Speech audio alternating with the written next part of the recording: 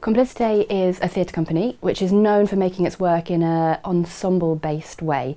So that shows that are created and performed by a group of people who move and think and create together. And over the years we've noticed that there's a really interesting overlap between this ensemble-based way of working and the way that children learn mathematics. So the Ensemble Maths Project is an attempt to dig a bit deeper into that, share our findings and encourage people to use an ensemble-based approach to their maths teaching. Key to the Ensemble Maths Project is the idea of working in a circle. The benefits of working in a circle are that you can see everyone and everyone can see you, so there's nowhere to really hide. Also, you're not alone, you're part of a group. And it also removes any sense of authority. Everyone is equally valued in a circle.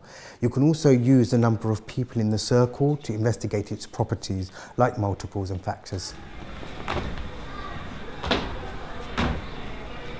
Lovely, beautiful. Oh yeah. Lovely.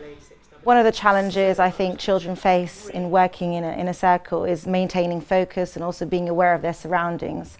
So knowing that they have to have the same distance between each other in the circle. It requires sometimes a bit of prompting, look around you, see who's in front of you, keep eye contact, check your space.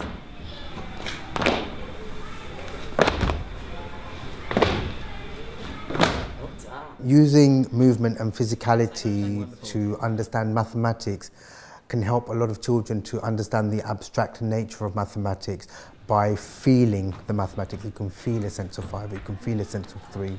And also using physical movements releases endorphins in the body, which helps with cognitive learning and absorbing information. Well done.